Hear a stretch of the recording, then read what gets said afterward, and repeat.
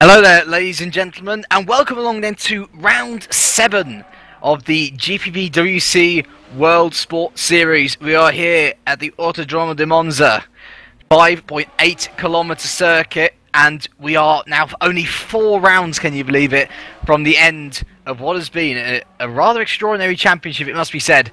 My name is James Kirk, and alongside me once again is Lewis McGlade. And, well, Lewis, we saw basically last time out in Britain that the championship has kind of boiled down to only 2 people now, Oscar Hardwick and Alex Cooper.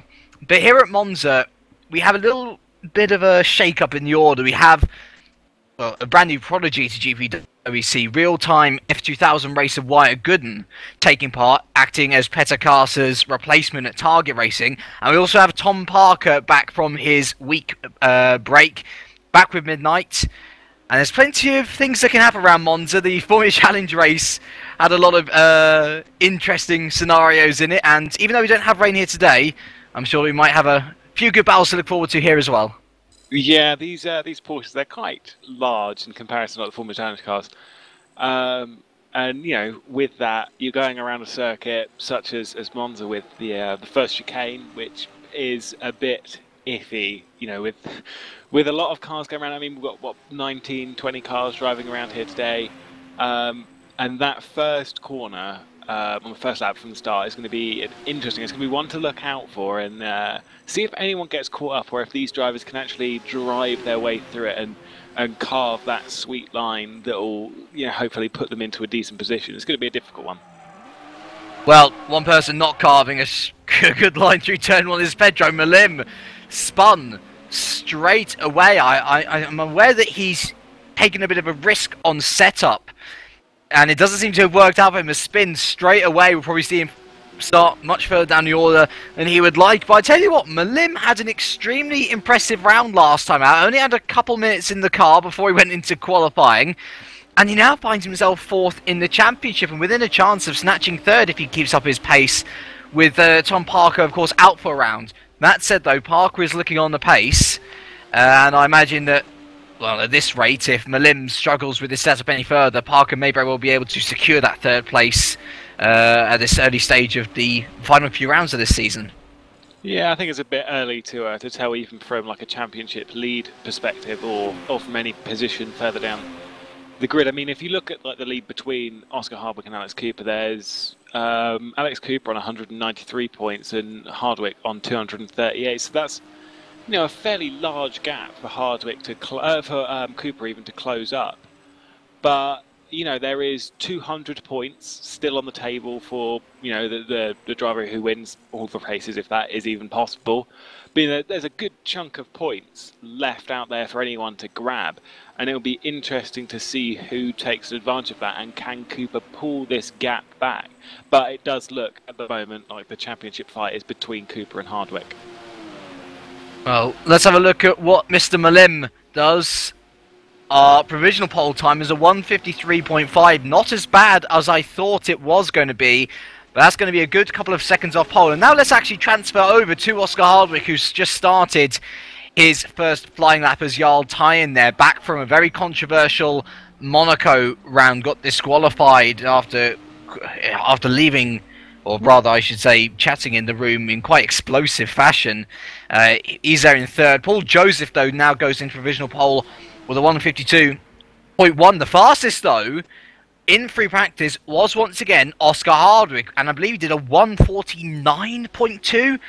Really, really on fire, and he's not a full round of points, of maximum points, ahead of Cooper. He's 45 points ahead of Cooper, and so if Hardwick was to retire, theoretically, from both races in this round, and Cooper was to win both, and Cooper would take the lead, but Hardwick has just been consistently good.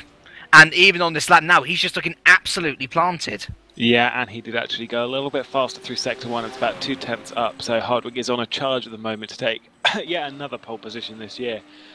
And it'll be interesting to see as he comes up to the 2nd sector split. He is still up, and he is looking ever so strong for that pole position once again. He's the man with the most pole positions this season, is Hardwick. Currently 3. Alex Cooper has 2, and Petter Karsa has 1, and he's also the man with the most wins. He's won 6 races out of the 12 so far, and I'm sure that he'll want to keep up his little won all the half races stat, which he's got going since Britain.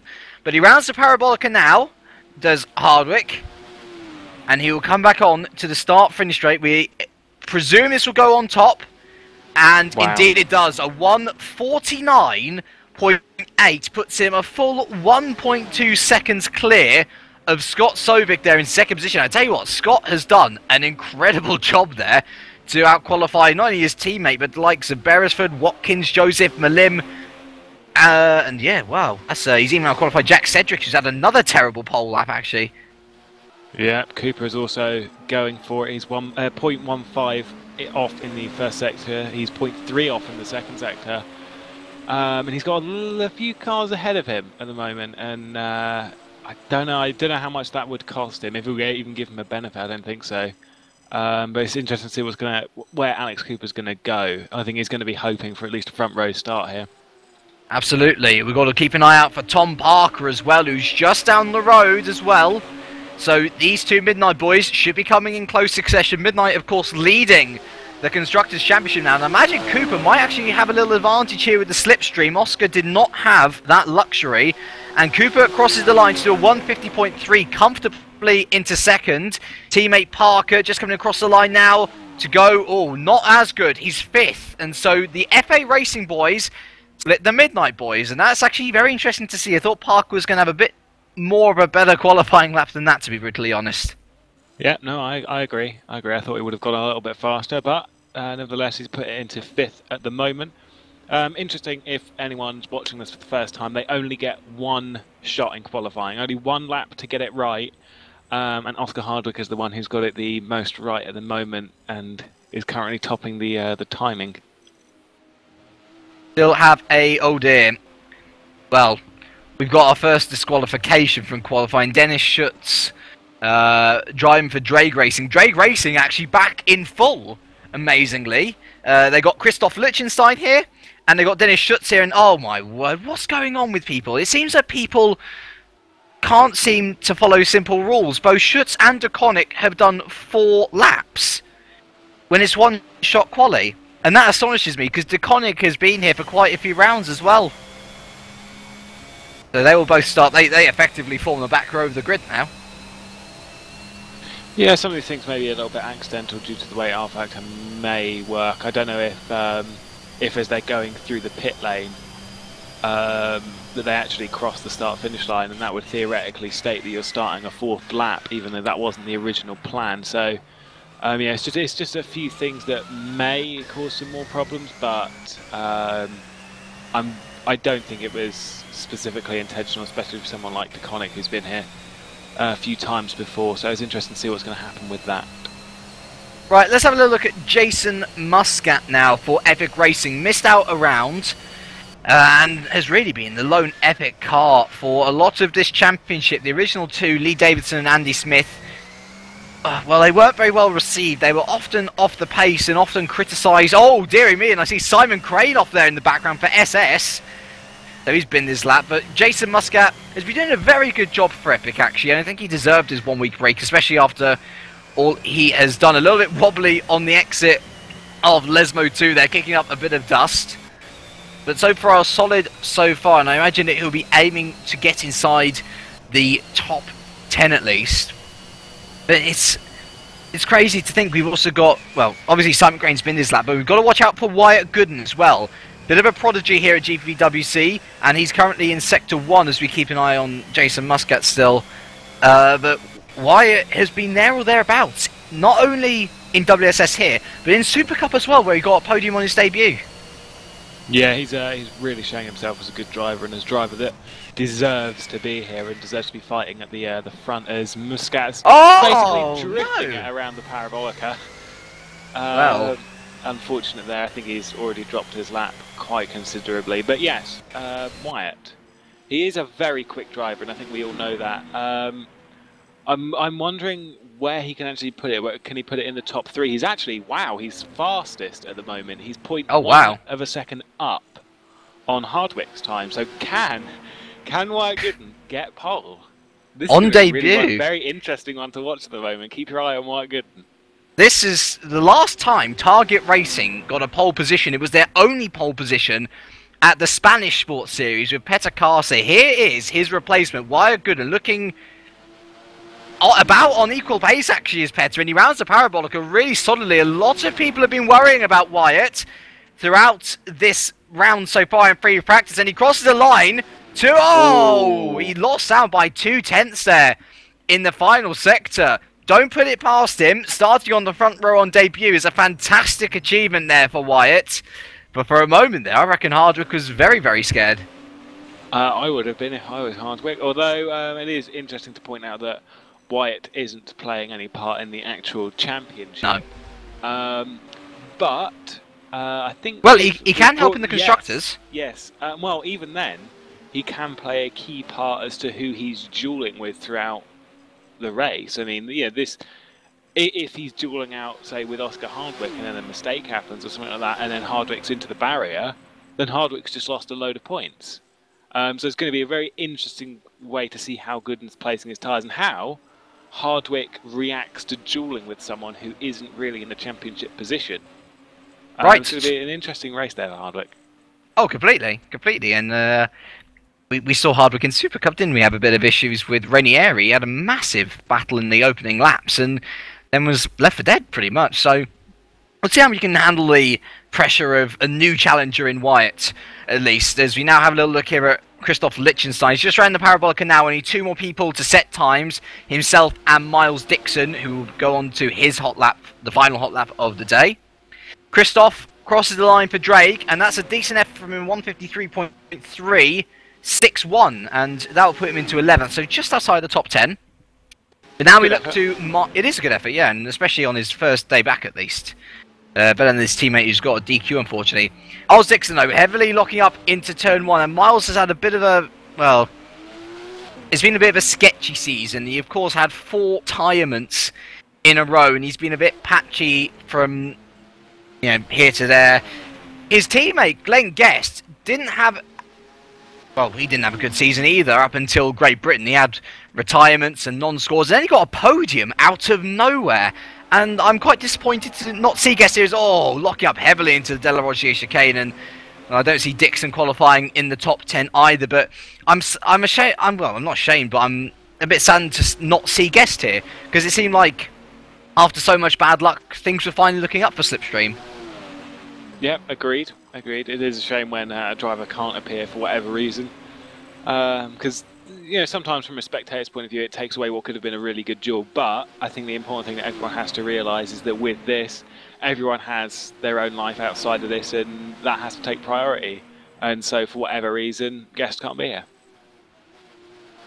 We looked over to his teammate Miles Dixon, who's not been looking like the strongest man around. And well, that was a corner cut, if ever I've seen one, and I believe he might very well be taken to the back of the grid for that. We're quite tight on corner cutting here at GPVWC, and I mean, I know that it's still going cross travel and stuff, but that's a clear time advantage because you're maintaining momentum. Yeah, you are gaining more momentum as opposed to going around the left-hander and the last part of the Ascari chicane. Well, I'm not sure. Well, if that will help. I do wonder whether... Now see, Miles, I'm not sure what's going to happen to you there. If I was you, I would have pulled into the pits, or I would have slowed down on the straight to show that you cut the corner. Yeah. But either way, he's qualified 13th. I'm not sure whether that'll stand. But Oscar Hardwick then, 4th pole position of the year, his first one since Turkey, so that was only 2 rounds ago. And, well, it wasn't actually as bad as... Well, it wasn't as far apart as we first imagined it was going to be. Wyatt Gooden there, really holding Hardwick to account there. Only 2/10 off in second. And Cooper rounds out the top 3 for Midnight. So still in the ballpark, but a further 3/10 off Gooden. Shout out to the FA Racing boys, though. 4th and 5th for the FA Racing team. They're 5th currently in the Constructors. And they'll be looking at Target and possibly even Simic and thinking we can get some good points on these guys here today. Yeah, it's going to be an interesting race when it actually starts up, and that will not hopefully be too far away. I think Miles Dixon will be going to the back of the grid as well, just to keep you updated. Alright then, so everyone will be entering warm-up now. We've got about 10 minutes or so of warm-up, and then we'll be heading to race 1. If you've not joined us here before, we of course have 2 races in WSS. Race 1, the starting grid is determined, of course, by qualifying. The second grid, however, is decided by a reverse grid determined by random.org. The top 15 to 20 are reversed, and I believe that we may very well... Let's just check what the final count is in the room. Right, so we have 21 in the room. So that would mean that we will not have the chance for a full reverse grid. But near enough it, one person, whoever that is, will be unlucky to not be involved in the reverse grid process. But I love race 2 overall, really. It just provides opportunity for so many people to get a race win. But not only that, it provides opportunity for those constant race winners to actually, show this is how good I am coming from the back of the grid. Yep, agreed. Race 2 is a really good concept to happen. Sometimes it goes wrong, with coming out of the first corner. With some more inexperienced drivers at the front, you can cause a fairly significant pile-up. But these things are fairly rare, to be perfectly honest. I mean, usually you kind of think race 2, you've got all these inexperienced drivers at the front, this is going to end really, really badly. And most of the time it actually doesn't. It goes really, really well. We have some absolutely amazing racing with some people who shouldn't be at the front, who are at the front. It's really great stuff. And you've got your Oscar Hardwicks battling through the crowd of people. It is a really good way to have a race in the evening, is just to have this reverse grid idea. It's really good. Right, well, whoever's at the back of the grid, I believe, will have a friend. Because new man, Matt Leonowitz, has joined us for SS Motorsport. And, well, we saw Ari Nieminen join us late last time at Britain, and he did pretty well. I believe he got 2 top 10s in the end, or something to that effect. Really, even just turning up. I mean, qualifying, yes, is part and parcel of the story. You can always be in a better position if you're at the front. But even just joining now for the team will help him, because there's the top 15 score points. And, if you're able to keep out the madness, especially at the first turn, that's the one we're going to be looking out for, because these Porsches are notoriously evil in the braking zone. A lot of people expecting an accident there. If you can keep clean through this, there's always a chance of points. Yeah, I mean, when you're considering that more than half of the drivers on the grid are going to get some sort of points, provided they finish the race. That is, it doesn't matter when you're joining. Yes, it would be ideal to join through qualifying, but it's going to be at least joining the session. At least there's someone. It's better late than never, really. And there's still points up for grabs, and especially considering these races kind of go a bit all over the place, and there's some drivers ending up in really obscure places, obscure positions by the end of the race. Joining at any time in the session can really actually gift you anything, really, anything from 1 point, as even I would say this unrealistically, but even 25 points, provided you have the race go completely right for you. No, completely. Right then, so let's have a look in a bit more detail at the drivers and constructors as they are. So as we alluded to, Hardwick leads the championship on 238 points, 45 ahead of Alex Cooper. Now, if Hardwick can get 5 more points into that lead, or actually let's say 6 more points for the simplicity of it, that will mean that he has a full round's worth of wins as a cushion in that lead. And that's, this could be potentially a turning point. It was a turning point in Super Cup just last week. This could very well be a turning point, and possibly a deciding round even, in the WSS this season itself. We then have Tom Parker quite a way back on 118. He's in a bit of clear space, but both Pedro Malim on 84 and Jordan Weeks on 70 are both here today. Both are good drivers. Both have got podiums. And they could really challenge Parker if he has a bad round. We now look to the constructors. Midnight leads on 308. They are currently 44 points ahead of Milk Racing. And of course, with constructor points, you've got much more you've got much bigger points to gain And so that's still very much open to debate, who can win that. But the fact of the matter is that Milk Racing have not had a second driver for a good 4 or 5 rounds now, and that really hurts them. They are actually, well, Simink's in no better situation. They've only had one drive for a couple of rounds as well, but they're over 100 points back from Milk, 154. The ones, well, Target again today only have one driver in the form of Wyatt Gooden. He's a good driver, but just look at Hardwick. He can't support the team and the constructors on their own, so they're on 111 points there. The ones to look out for are FA Racing, because they've got 2 drivers here, qualified 4th and 5th. That's incredibly good prospects for the team in 5th place there. Yeah, they're really going to be the team to look out for, to see if they can actually take advantage of the fact that they're one of the only teams here to have 2 drivers at the moment, and see how much they can take advantage of the opportunity. Of course, Midnight also have 2 drivers here, and I think their goal has got to be more about bridging the gap to Milk even further, because Oscar Hardwick is he's on top form, and if at any point throughout the championship there's not very long left. There's only 3 rounds after this, so 4 rounds including this. If he gets a teammate at any point who can consistently score decent points, then Oscar Hardwick would be scoring the great points, the points that they really, really need, and then Milk could start closing in that gap. It's going to be a really interesting tale for the rest of the championship, but it does look increasingly likely like Midnight are going to take the constructors. And, well, I say it looks like that way, absolutely. But I just want to have a look at the rounds which we have left, because I think we've got very challenging rounds for these cars in the next month and a bit or so, 2 months basically.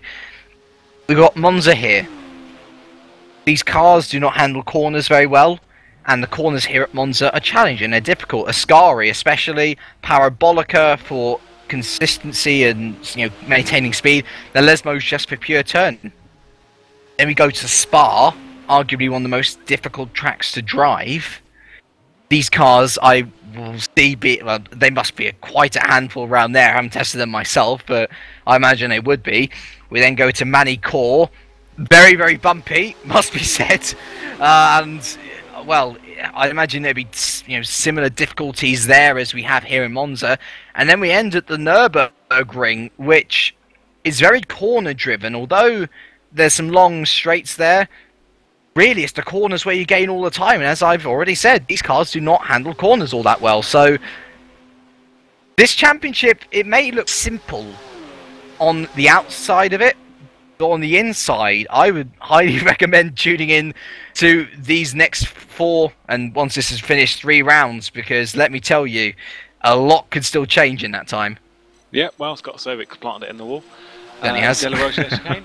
But yes, of course, the 4 rounds that we have left here, Belgium's, France, and Germany, they're difficult tracks. They are, as has been stated. But if you look at Oscar Hardwick's really good at coping with a struggling car, and I don't think he'll have too much problem at the next 4, well, including here, the 4 rounds that we have left. So I think Hardwick's in a really good position. But from a team's perspective, obviously Midnight have been coping really, really well over the time that they've had. So it's going to be it's going to be really hard to tell who's going to be where throughout the rest of this championship. But I mean, if you're looking at the top, it does look at the moment, at present, like Midnight's going to take the constructors and Oscar Hardwick's going to take the drivers. But there's something telling me that it's just not going to be as simple as that, and something that I really hope it's not just going to be as simple as that, because we all like a good championship fight. Absolutely, but I think let's focus on Monza now, shall we? Out of the guys currently in the server here, we've got about 23 of us now, actually, which is very nice. It's one of the better turnouts that we've had. Who are you looking at as a potential race winner here in race 1? Well, I don't think you could take anything away from Oscar Hardwick. He's got the pace, he's got the car really, turned in. He's got it all ready, basically, for this. And I think Hardwick's in a really good place to take the win in race 1. But I will be looking to Wyatt to see where he can position the car, how he can cope with fighting the front in these Porsches.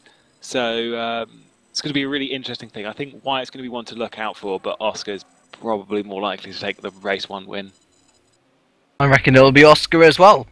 And it'd be hard to argue against him. He's had 3 race 1 wins throughout the WSS this season. In fact, he won an entire round all to himself in Turkey, so he's got the potential to do it easily in both races. Non-essential personnel leave the grid now. The R Factor man utters his famous words, and ladies and gentlemen, I suggest you strap yourselves in. We're about to have 12 very interesting laps, I hope, of great racing action. There'll be thrills, there'll be spills. But leading us off from the off will be our current championship leader, Oscar Hardwick. And there's going to be a lot on his shoulders with the pressure behind him in the form of Wyatt Gooden for target. But I tell you what, turn 1 is going to be the thing that we're going to be looking out for. So, everyone is just going to head off on their formation lap now. There we go. And yep, as we say, Oscar Hardwick then for Milk Racing is on that pole position with Wyatt Gooden for target there in second. Alex Cooper, currently second in the championship for Midnight Motorsport, is third. And then we have the FA Racing duo of Scott Sovic and Jordan Weeks there, looking very strong here. And looking to hopefully improve on their 5th position in the Constructors' Championship. Tom Parker for Midnight starts 6th with Scott Beresford, the lone Enterprise GP driver here in 7th. Paul Watkins, the old man himself, will start P8 for TWR with Paul Joseph for Royal Blue in 9th. And Mike Bell, after a very impressive debut, it must be said, in Great Britain last time out for Laurentian GP, will start in the top 10 here today. Christoph Lichtenstein and Drake Racing's return to WSS will start P11 with Pedro Molin for Simic in a lowly 12th. Jason Muscat for Epic Racing Team will start P13 with Jack Cedric for Pulse Racing in P14. Jack, of course, had a very, very strong round out last time in Great Britain. Took a 2nd and a 4th position, and it's catapulted Pulse up the Constructors.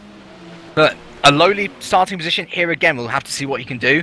Chris Williamson will start P15 for Woods Racing with Simon Crane behind him for SS Motorsport in 16th. Matt Richards for Team Roxal will start P17 with Miles Dixon P18. Jarl Tyan for Infinity Esports will start P19 with Nico de Koning for Innovision rounding out the top 20. We then have debutant Dennis Schutz for Drake Racing starting P21. Also debutant Matt Leonowitz for SS Motorsport starting P22. And starting last on the grid will be Matt Richards' teammate, Gary Lennon for Team Roxal. And I tell you what, Team Roxal and Gary Lennon have had some good results here in the past. I know he started from the back of the grid, but at Monza, sometimes that's the best place to start. And I'd say watch out for him as well. Yeah, starting from the back can actually be can play in the favour of a driver, especially around here with that first corner. It means you can stay out of some of what has been known as the Monza first corner carnage. It is. It can be. Oh, hello. Oh, yeah. I see Dennis Schutz there has just clouted the wall. Okay. Oh dear.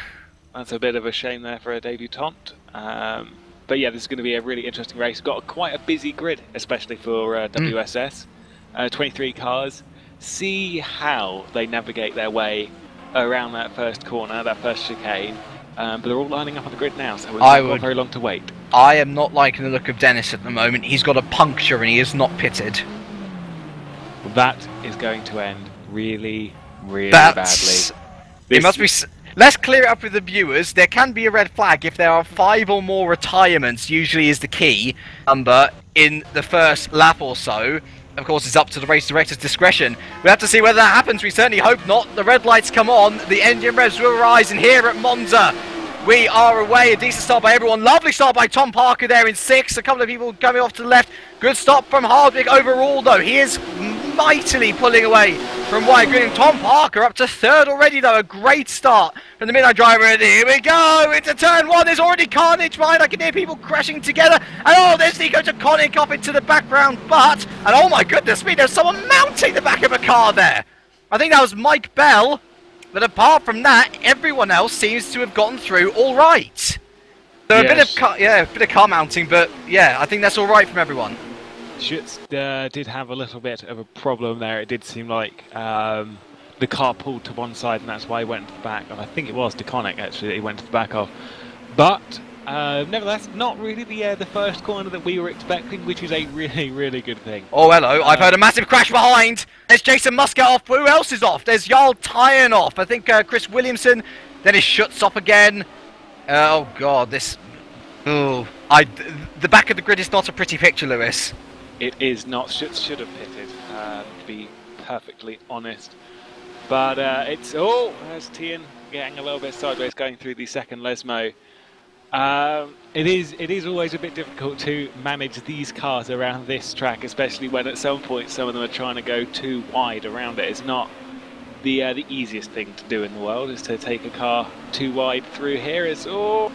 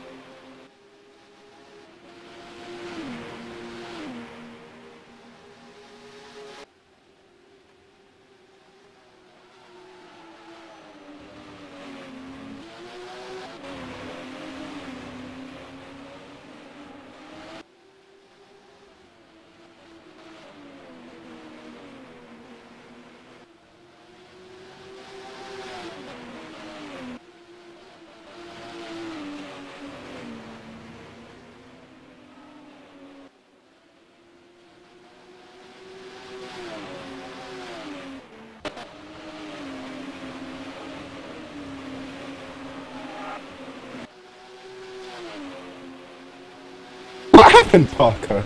My game decided to...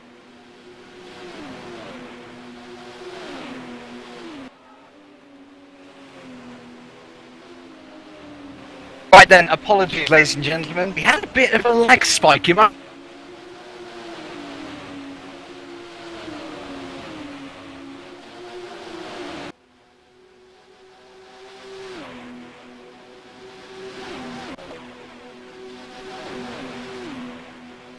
There's been more carnage. Dennis Schutz has pitted, sorry. Eco DeConnick's pitted. Chris Williamson's off again. Simon Crane's been off. It's all gone a bit P-tong in the midfield. Yeah, who's that? FA Racing people. Look at Skosovic down into 16th place. So he's dropped back a considerable margin. But that's the thing, is that when this track gets a bit busy, it can go a bit hectic. And the front grid there, you've still got Austin Hardwick leading away.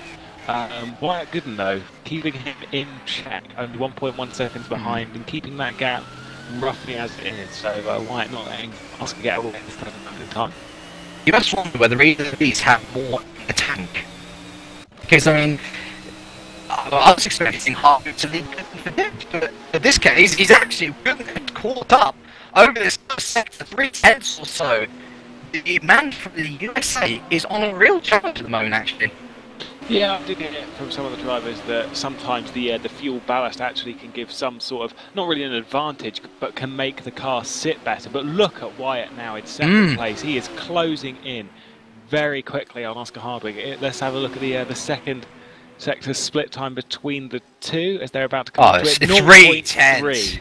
Wow. Wow. Okay, so Wyatt is absolutely on top form at the moment. Look at him. He's planted through Ascari, and he'll have the slipstream of Hardwick. Absolutely. I'll go through the top 10 once we've left this battle, hopefully. But my word, Gooden on an absolute stormer here as we enter the Parabolica. Nothing will be done here. I imagine the move will be attempted to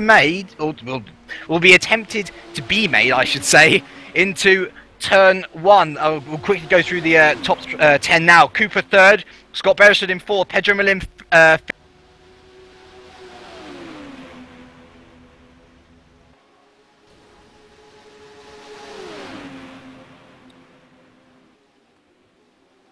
Right, we apologise again. Simrace TV isn't behaving. But basically, nothing has changed. Wyatt Gooden is still in 2nd place. He wasn't able to make the move. As I was saying, Cooper there, and the Alex variety, is in 3rd. Scott Beresford's holding his own in 4th, with Pedro Millen 5th. And look at this carnage into turn 1. There is Jordan Weeks almost into the side of Tom Parker. I didn't realise how close these guys were. Then you've got Millen, Bell, Parker and Weeks all in a train from 5th to 8th. Paul Joseph in 9th, they'll be thinking, and hello, Ryan Gooden's through. Hardwick's gone wide to the De La Rogie chicane. It's all kicked off as we've headed back here. Hardwick went off of the De La Rogie chicane, and Wyatt Gooden on debut leads this race now. Yep, they're just getting the replay on screen for them now. Let's have a look at what actually happened. He just went over the curb. Oh, he did smack the wall as well, but I think these cars are pretty strong and they'll be able to take that. But Wyatt Gooden leads here, so that is very impressive there from a debutant in these cars, and he's not really been sim racing for too long for GPVWC. No, he hasn't. He's completely showing his form, leading here in Italy. Very good stuff there from Wyatt. Is that pressure getting to Hardwick? Oh, I don't know. It could be. He's done well under pressure sometimes, especially in Turkey, from Cooper. But you never really know with these kind of situations. Oscar, though, just needs to keep it on the road, just needs to score some consistent points and, just be ahead of Cooper. Cooper is his main target at the moment. Right, let's head back to this battle between 5th, 6th, 7th and 8th indeed. I think Mike Bell sort of tailed off a bit, but the battle between Weeks and Parker is definitely hotting up. Malim not getting away from these two drivers at the moment either. And these guys have been tooth and nail for the past couple of laps. Really close stuff. I think there's been a bit of argy-bargy here and there, but nothing to say that they'll be taking each other out. Parker, though, looks like he's in control. He's in the slipstream of Malim. Really, really catching up, actually, on the Portuguese is Parker. He's going to pull out to the left, and he takes him before he's even into the corner. Actually, here comes Weeks as well.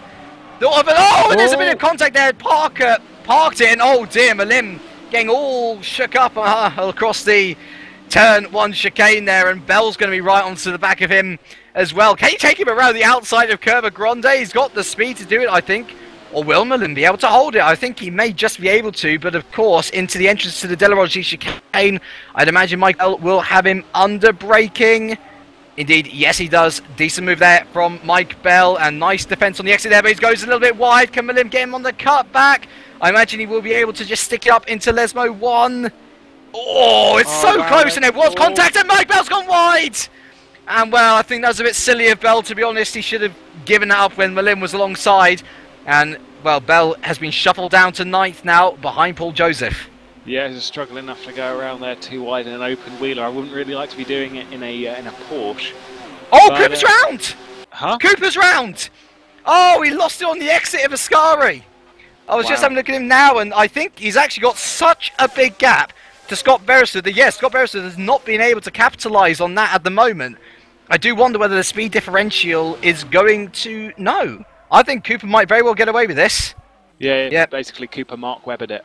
Yeah, he did indeed, As if any of you actually do watch Formula 1 watching, which I think some of you probably would. Just a bit of going over the curve on the outside of Ascari and then just dropping the rear of it, and then it spins round, and it's a bit of an uncomfortable situation because there's a barrier that you can really give a good whack. Luckily though, Cooper kept out of it. Scott Beresford not too far behind now, but Alex Cooper just needs to keep that car on the road.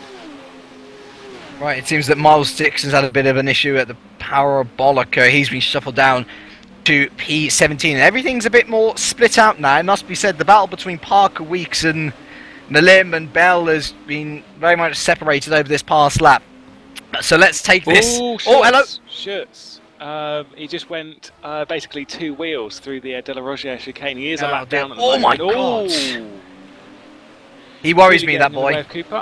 He worries me. DNF.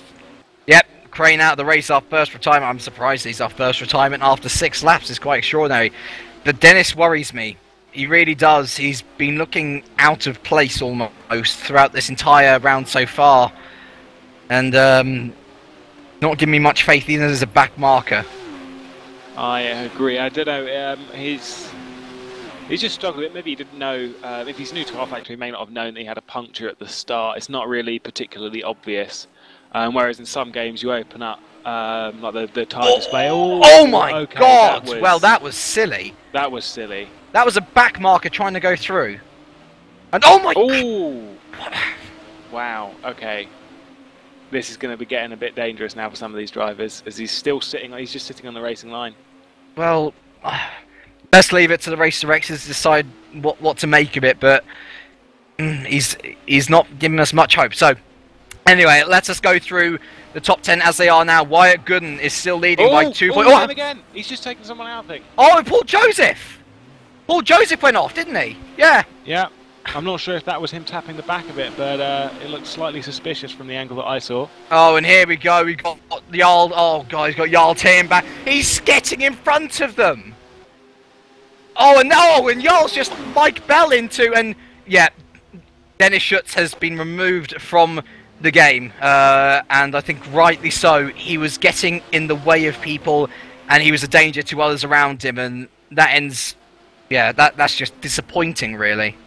That is quite disappointing, unfortunately. You know, it's never really good to see a new driver appear and then you just not really follow the rules specifically, and it is a bit of a shame. I'll be interested to see his opinion from what just happened, but it's pretty black and white from this point of view at the moment. Well, let's live and forget. We currently have a good race on, and it's Wyatt Gooden who's leading it by 2.1 seconds still. Hardwick keeping the gap, but not necessarily making any indents into it, really. Alex Cooper still in third, with Scott Beresford fourth. Holding on to Cooper, but not enough to really threaten him as such. Tom Parker, though, there. He is in the background in P5, and I believe he's catching on Beresford ever so slightly. So he could still have a chance at fourth by the end of the race, as he cuts the Ascari chicane rather badly there. But then we've got Jordan Weeks in 6th, Pedro Williams 7th, Paul Watkins up into 8th, and then, we've got something of a battle here. We've got Mike Bell in 9th, and Jarl Tyen in 10th there, and oh my God, they're getting very close together into Ascari, and well, Jarl just blatantly cut the chicane there, and if he goes for a move here, that to me seems a bit illegal, and oh my God, what is he doing? Weaving. Well, obviously he's not defending from anyone, but that's an interesting way to attempt an overtake, I suppose. Perhaps he was slowing down. Bizarre way of slowing down. Sometimes if you lose the car, it can just get a bit wobbly and hard to control. But probably not the most comfortable thing to be going, 150 odd miles an hour and then just sliding down the straight. Absolutely not. But here we go. He's going to have a little look at Mike Bell, presumably. Into turn 1 is Jarl. One of the more controversial drivers here on GPVWC, coming up against another one of the more controversial drivers, and he almost plows into Paul Watkins there. And I believe that he's going to lose another position here to Jarl, and indeed he does. Michael shuffled down to P10. And, oh, hello, we've got a little battle here for P15. Oh, my word, we've got Mike, wow. Matt Richards mounting the curb. Miles Dixon trying to get around it. Fails to do so. Jason Muscat on the edge of the points here. Well, he had nowhere to go, really. And Muscat. Oh, no, he's my not got the word. drive. I thought Muscat may have had the drive to go around the Curva Grande. He's going to have a little look at the Della Roger chicane, is he? Let's have a look. Oh, not quite. He's taking the outside. Keeping it safe. And, oh, there goes Matt Richards white. And, God, it's really scrappy racing. This is Daredevil stuff almost. And, oh, I see one of the SS Motorsport cars in the background there. I think that was Matt Leonowitz. And, yes, not exactly the best driving standards around, but it provides for some entertainment at least. Yeah, it is. It is always a good, nice Wednesday night. Just seeing who can crash into who. Oh gosh, bless them all. We're on lap 8 of lap 12. It's a joy to watch. I lie. We're on lap 9 of 12 even. Wyatt Gooden and Oscar Harvick are on lap 9. And hello, what's happened to Mike Bell? He's been shuffled down to P13. I think he had an issue at Ascari there. Paul Joseph, Sedgwick and Scott Sovic are through. And hello, we've got Scott Sovic on the back of Jarl Tyen here. Now, Scott had the pace to be able to get his car into 4th, his best qualifying of the year. And we've seen in the past, especially at Turkey, he does have the pace on occasion to battle for those podium positions. And it looks like he's going to get Jarl reasonably easy here on the straight in the slipstream. He pulls to the outside here. Interesting choice of line. And he is ahead on the straight as it is, but I don't think he's going to be able to get Jarl into turn 1. Because Jarl, of course, is on the inside line. Oh, nicely done. Lovely move from Scott Sobek. And oh, my word, almost lost it on the exit there. But he got him around the outside of turn 1. Lovely move from the Norwegian there. On Norwegian as well. Yep, that was a lovely, lovely move. And it was just keeping Tien behind now. At least until De La Roche chicane, then things all kind of balance out again. But we'll just have a look, see how this goes. As Tien's he could break. Oh my word! Wow, really? Okay, that was quite well held. He went a bit wide. Oh, is that Malim? That is Malim. Oh, that is Malim. He's had a bit of an issue. And Scott Sobek right through on Jarl again into Lesmo 1. The two Norwegians providing excellent, clean racing here. And I will go back to the move into the De La Roche chicane. Really, really ballsy stuff from Tien to be able to just stick it in there and hope for the best. But they got Malim here, and he's just up the road. These two could be looking at a possible 8th place on the cards, but they're side by side, quite literally. As we head up into Ascari, Sobek cuts off Tien, but Tien's going to look to the inside again.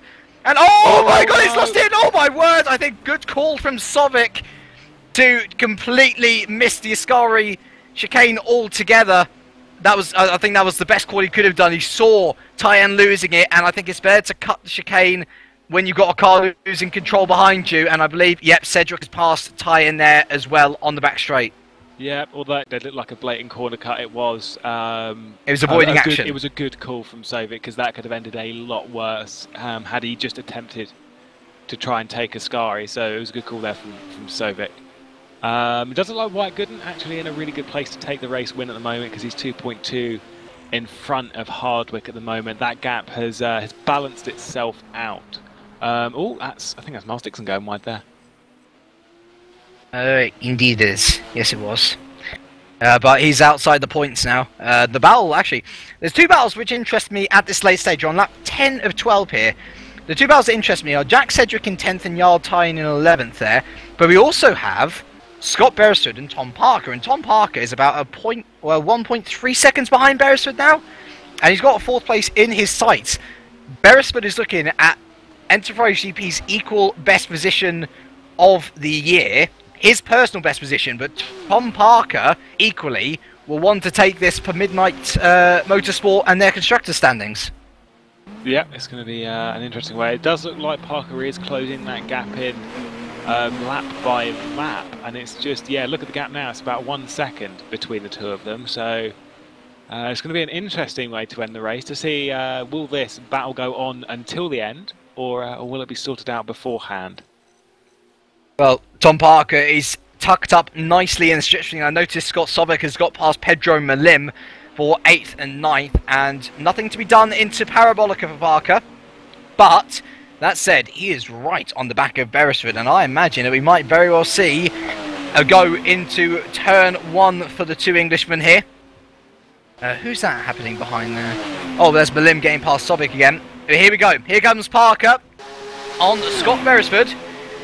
He's tucked up nicely. He's going to come to the inside now. I do wonder whether he's got... No, he's not. He's going to pull back in. And, oh, a little bit of a tap there, actually, from Parker. And, yeah, he's going to let back Beresford through. So, nice, gentlemanly stuff there from Parker. And I think Beresford is struggling a bit here. His braking's been looking a bit locky-uppy for me. And I imagine that Parker should be able to outbrake him into at least one of the corners on this Monza circuit in the next couple of laps or so. Yeah, Locky Uppy, the good terms here from the GPVWC commentary crew. And I know I keep going back to this, but the fight between Oscar Hardwick and Wyatt Gooden. Oscar's now whipped down to 1.4 seconds, that in 2 sectors, which is the last sector of the previous lap, and the first sector of this lap is now 1.2. He's taken it down about 1/4 of a second every single sector, so Oscar Hardwick is on a complete charge at the moment for Gooden's position. Although it does go very wide through Ascari, so just pointing that one out. He'll have 1 lap to take the gap down by 1 second and overtake Gooden in that time, and I wonder whether he will be able to do that. Not many corners to overtake around here in Monza. It's usually on the straight, so you find it. Oh, Beresford goes wide at Ascari. Can Tom Parker do it around the outside? Yes, he can! Wonderful move. And oh, this little... My goodness me, that was a wonderful move, but he almost lost it at the same time. Beresford look to be taking avoiding action. He's going to look to try and get Parker back on the outside here, but I think Parker's just got the better brakes to be able to do it. He squeezes Beresford out, and he takes the Parabolica nicely, and I believe that is game, set, and match. Parker clearly the better driver around Monza here. Yeah, that was a brave place, as we're just seeing it on screen now. Brave move there from Parker to take advantage of the struggling Beresford through that corner. The gap between Wyatt and Oscar is actually growing ever so slightly this lap, so Wyatt's in a really good place at the moment. But yeah, that duel between Scott Beresford, can Scott now get it under control and start challenging? I don't think so, purely for the fact of how quickly Tom Parker was closing. But ultimately, as you know, it was a really good overtake from Parker, anyone would admit. Oh, absolutely. And that means that Midnight is now 3 and 4. But they're not where they really want to be, which is 1 and 2, and those 2 places have been solely occupied by 2 drivers. Oscar Hardwick, current championship leader, who will further extend his gap after this race, and Wyatt Gooden, who after Hardwick's mistake has been, well, faultless, and he has maintained the gap really well, and quite simply put, Oscar Hardwick will not be able to catch up in the 2 straights which he's got. I mean, he's pushing, don't get me wrong. I mean, we saw there on screen Oscar almost lost it out of Ascari. But he can do nothing. And on debut here, the real-life F2000 man, the new prodigy from the USA, Wyatt Gooden, takes Target's first win here in the WSS since Spain. And that is truly incredible. Fantastic effort from the man. They're really on form. Oscar Hardwick, strong second. Alex Hooper is just rounding Parabolica now, and he'll take a solid podium, but really, he needs to finish ahead of Hardwick. And he is going to lose yet another 4 points to Hardwick over the course of this race. It's a podium nevertheless, though. Tom Parker comes home 4th ahead of Scott Beresford, with Jordan Weeks back in the car for the first time in a round. Solid 6th, good job from him. Paul Watkins, the old man, TWI, he's had a bit of a weird race, actually. He's been in and amongst the action everywhere. But he comes home for a solid 7th, so good job from him there. Scott Sovic, so much promise from FA. Still 2 guys in the top 10, though. He finishes P8. We then head back to Pedro Malim and Jack Cedric, who are going to go side by side across the line. That was closer than I thought it was going to be. Separated by a 10th in the end. Malim gets 9th, Cedric 10th. Paul Joseph comes across for 11th. Mike Bell comes home P12. Matt Richards P13, Jarl Tyne afterwards of Enfield Race comes in P14, and Jason Muscat will start off the candidates for reverse grid pole there in P15. The other candidates are Miles Dixon for Slipstream, Matt Lienowitz, debutant for SS Motorsport, Christoph Lichtenstein for Drag Racing, Nico de Koning for Innovision, and good old Chris Williamson for Woods. We had 2 DNFs, and they will start on the back row of the grid anyway. Gary Lennon for Team Roxal, and Simon Crane for SS. Yep, and then we had the disqualified driver, which was, yes, Dennis Schwartz. Be interested to see what the aftermath of that situation is going to be, but it was a very well-deserved win for Wyatt. That was really great stuff there. And before the race, I mean, we said Oscar was going to win it, both said that, and we both said that Wyatt was going to be the one to look out for. Didn't expect that result, but I'm very happy with it. Well done to Wyatt. Absolutely, absolutely. And going back to your Schutz point, I think it's very clear what the aftermath will be. The fact of the matter is that he was a terrible back marker, and he got in people's way. And here at GPVWC and many other racing series, simply put, that is against the rules. Fair enough. So, as I say, we don't necessarily forgive and forget, but we live on, and we forget. And we look forward now to the second race here, which should be it should be an absolute stonker, actually. It'll be interesting to see what Wyatt can do from 20th on. Well, it won't be 20th on the grid just yet. We have to check what the number is. But from the back of the grid, shall we say, or the middle of the grid, as compared to, say, the front of the grid, as he, of course, started on the front row. Right then, so I have my random number generator here from 15 to 20, and the reverse grid pole number is 16. And Miles so that Dixon. Miles Dixon goes on pole then. So there we go, from being effectively taken out of qualifying, he now starts from pole. That's the joy. That's the joy of the reverse grid pole, though. Yep, it is a lovely system just to see how any one of 5 or 6 positions can actually can have pole position for the second race. It's a really interesting situation that can happen, and always makes for an entertaining second race. And I tell you what, it's funny to see the response from the drivers about who is on pole as well. Like, there's some people who are they're like, oh, cool, he's on pole. You know, we'll be able to get past him, but he's on pole. There are other people that guys are genuinely scared about. and the response to Miles Dixon getting pole, not too good, must be said. But we have hope that he'll do well, and hopefully we'll be able to get some more points in the bag for Slipstream here today. And of course, actually, P16 for the front runners like Gooden, Hardwick, Cooper, it's almost as good as you can get, because for those guys at the front, they want the least cars to get through to try and get as many points as they can, and P16 is the second best result they could have got.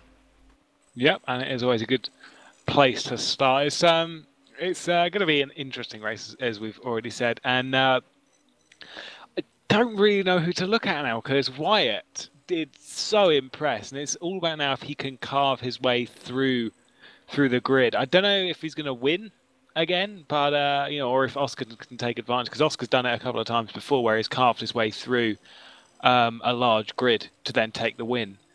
And it'll be interesting to see who can take the most advantage, but Cooper really needs to step it up if he wants to challenge for this championship. He really needs to take a win at the moment. I reckon, I mean, usually when we've had reverse grid poles, they've been quite high, and we've been able to see the cat amongst the pigeons, but the front row here is Miles Dixon and Jason Muscat. Now, Jason Muscat has had some good positions, and I think in clean air he'll do alright. But whether he'll win the race, I highly doubt it, and I highly doubt Miles Dixon will be able to do it either. I remember Jarl Tyen was near the back, though, of the point scorers, and he was deadly fast. Yeah, it's going to be one to look out for to see who's going to drop back, and this first corner may be a bit more dangerous this time, but if it goes anything like race 1 did, it was fairly clean in race 1. There was a bit of contact, probably a bit too much contact, but that's really kind of expected for the first turn. We saw Mike. Sorry, go on. We saw Mike Bell mounting the back of another car. That was. Yeah, it's a bit too informal. Let's say that. A bit too friendly, and I want to see all the cars just get around this first chicane cleanly. Saying that though, we are in WSS, and yeah, that's all I really have to say. Well, I mean, I tell you what, I was surprised that there are only 2 retirements from last race. I was almost certain that there'd be much more, and yet there was only 2. Yeah, it is. I think though we've said this about like a few of the other leagues, was that with the Super Cup, the Super League, especially the Formula Challenge, was that we thought that the first corner was going to cause maximum chaos, and it was just going to be immediately red flagged, and yet none of the races were. That first corner is kind of surprising me, actually, just to see how cautiously some people are taking it. But I will agree, 2 people, technically 3, didn't finish the race. And that is a surprisingly low number. I mean, we have more than that in Silverstone. And I'd state that, if you just look at the 2 tracks that we're using here, when you look at Monza and when you look at Silverstone, I would have gone Monza. You're going to get a higher attrition rate in Monza, but no, we've had more in Silverstone. So one was in wet conditions, though, intermittently. Yes, of course. So that's fair enough. But it's nice and sunny here in Italy. It is, nicely so. No rain in sight, and I know there's a couple of drivers here that rather wanted rain to try and take advantage of it, but no, lovely bone dry track for us here today at WSS, and I'm sure the majority of drivers at least will be happy about that. So we've got about 5.5 minutes left of warm-up, and it's difficult to tell what's going through drivers' minds at the moment. There's a couple of people joking about, but for the guys at the front, like Miles Dixon, Jason Muscat, this is crunch time. Because realistically, this is a chance where they can get a top 10 position, if they're lucky, and really help out their teams, both of which are in the lower half of the table. Yeah, or you can even score higher than just like, focusing on the top 10. There's a podium position that theoretically is in reach there. It's both kind of times, starting from the front row of the grid, for like Miles Dixon, for someone who's not usually starting up there, it can be a bit an odd feeling in the sense of super nervous about it, but really excited as well, to have that opportunity to start from the front. This can actually be really distracting though, just to like feel the heartbeat and everything like that. It can be really distracting and can cause some mistakes, but it's, this is the kind of situation, this is what some of these drivers are put through, is that they've got to learn to deal with that. And that's when all of these good results can take. So it's what's going through Miles Dixon's mind at the moment is how he's going to focus himself on just getting that car around the track, as opposed to, fighting off everyone, just bashing them out of the way. It's just about keeping that car on the track, and that is what he has to be focusing on. I think it's worth having a look at guys further back who have monster starts. A lot of people were absolutely astounded by Oscar Hardwick's start. We were here in the commentary box as well, and Tom Parker as well, an absolute monster start to third for the first corner. They now start, well, let's see, Oscar starts P15, and so that would mean that Tom will start P13, I believe. Considering that they have monster starts, do you think that would be more of a help or a hindrance to them? Always hard to tell. It depends on who's in front of them, really. Which, it depends on who's in front of you and how that start goes, as to whether a really good start or a really bad start happens. I think it would be more of a help as opposed to a hindrance, but it can actually cause some pretty serious problems. But we'll have to wait and find out. We've got about another 3 minutes of this warm-up left, and then they do their little warm-up lap, and then we'll be off. So we've got about 5 minutes, and then we'll see whether the monster start is a help or a hindrance. Interesting news is that Dennis Schutz is back in the room. And now I'm not sure whether he's going to get removed again or not, or whether he's going to be given an extra chance. Right. And so, right, we've heard from our cameraman today, Dave Carr-Smith, and thank you again, Dave, for doing the cameras, that apparently that was Dennis Schutz's first ever sim race. And, well, I mean, firstly, I'd like to say apologies to Dennis then if it was your first sim race. I was expecting you to have some experience at least, but secondly, I mean, these cars, I mean, this proves to me at least that these cars are stupidly difficult to get your head around, and if you have if you have too little experience combined with a tough car like these to drive, well, I mean, you see what the unfortunate consequences are. Yeah, as someone who also did their first ever sim race for the GPVWC, this would not have been the league to suggest. These cars are extremely they are difficult to drive. It's kind of like they'll do this one thing around this corner this one time, but then you go around there again and it will react differently. They're hard cars to predict, they're hard cars to work with, especially getting their setup ready for them. They are remarkably difficult cars, and so this is why for a first ever sim race, this wouldn't be the league that I would suggest. I would suggest something such as Formula Challenge, because it's a really good starting point. But nevertheless, if he wants to start playing with Porsches from the start, that's fair enough.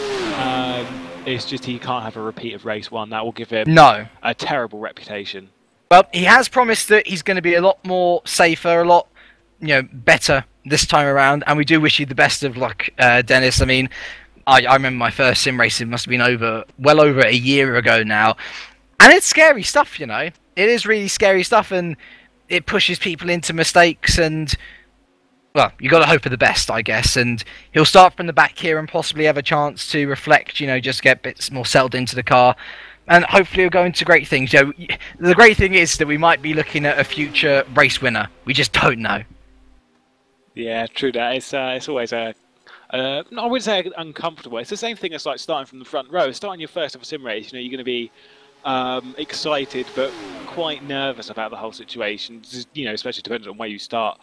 And in the consideration that, as we pointed out, I said about the tyre blowing out, is that he may not have known if he's new to these sim races.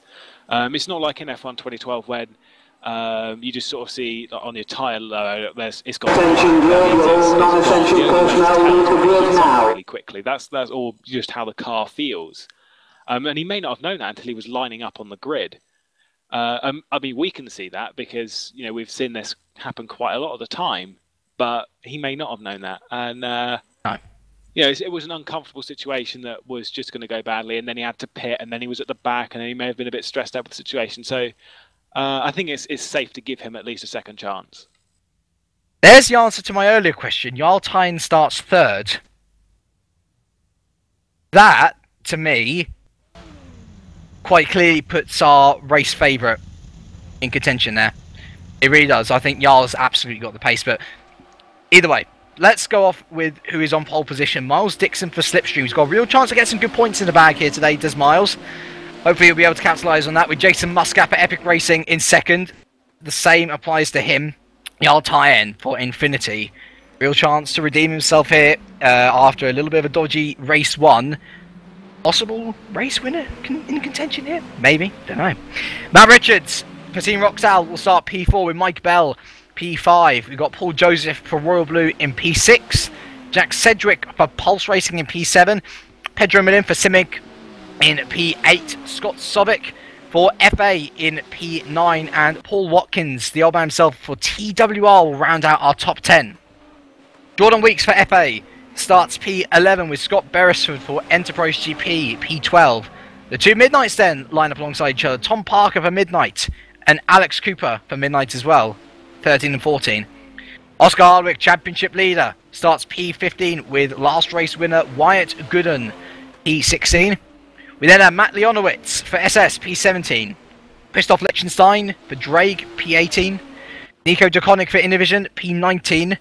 Chris Williamson for Woods will round out our top 20. We then have we've got Gary Lennon then for Team Roxal in P21. And Dennis Schutz, given a second chance here today, will start from the back of the grid, P22. And so therefore I see that Simon Crane has not returned. So down to one SS Motorsport car, unfortunately.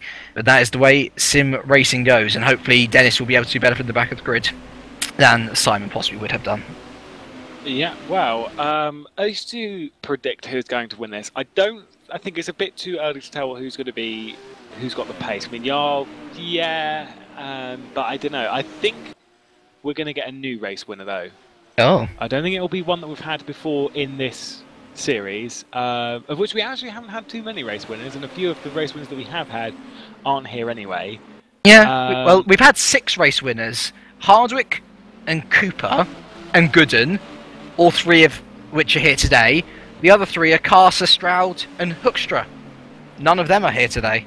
Yeah, and for that reason, I don't know. I think we're going to get a new winner. I hope we get a new winner because, to have a race where we've had 2 new winners in the same round, that's always like a really joyous occasion because it doesn't happen very often, and it's always really nice to see these popular new drivers come through to win. And I do hope we'll get a new race winner. But they're all lining up on the grid, and so we're about to find out. It'd be exciting, and I really hope we get a new race winner as well. Add a bit of life into this competition yet. We may have a clear championship rivalry at this late stage of the season, but there's always chance for new people to impress. We have 2, we have 3, we have 4 lights. The 5 lights are on now. The engine revs will rise, and we are away here at Monza for the second time. Miles Dixon off the line well, but look at Jarl Tyne looking to get a bit of an advantage here. He's past Muscat already on the straight as we head on down into turn 1. Hopefully we won't have too many issues, but it will be Miles Dixon leading it to turn 1. He's going to squeeze Tyne out. And there's a bit of bashing and bumping, but I don't think anyone is in too much grief. No, they're not. No, they're not. Excellent stuff. And Miles Dixon then will lead us round the Curva Grande. Jarl Tyne straight up into second and really onto the back of Miles Dixon almost straight away. Muscat third, Mike Bell out to fourth, and Matt Richards down to fifth. I see a huge gaggle of cars behind him, but can Yaltayan take the lead of the race into the De La Rozier chicane? Yaltayan looks to it, but well held by Miles Dixon. Great defence from the Englishman, but Yaltayan, the Norwegian, right up alongside him already. Can he get it to Lesmo 1 even? He's on the inside. And the Norwegian takes the lead of the race for Infinity Esports. Muscat keeping station there in third. We've got Bell and Richards quite close together in third and fourth. And look at the gaggle of cars behind me. We've got then Joseph, Malim, Sobek, Parker, Watkins, Hardwick up to 11th, Cooper up to 12th. Gooden, not such a good start, up to 13th. We've got Cedric then in 14th, and Scott Beresford currently rounds out the top 15. There's Yaltayan starting to pull away from the field. I see Matt Richards looking on the inside. No, he can't do anything.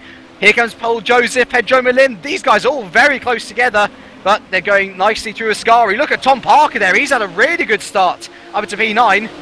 Oh, and Gooden's just been taken out. Gooden's just been taken out. I'm not sure who hit him, but Scott Beresford is through into P13, and Gooden is falling down the order now to Nico DeConnick.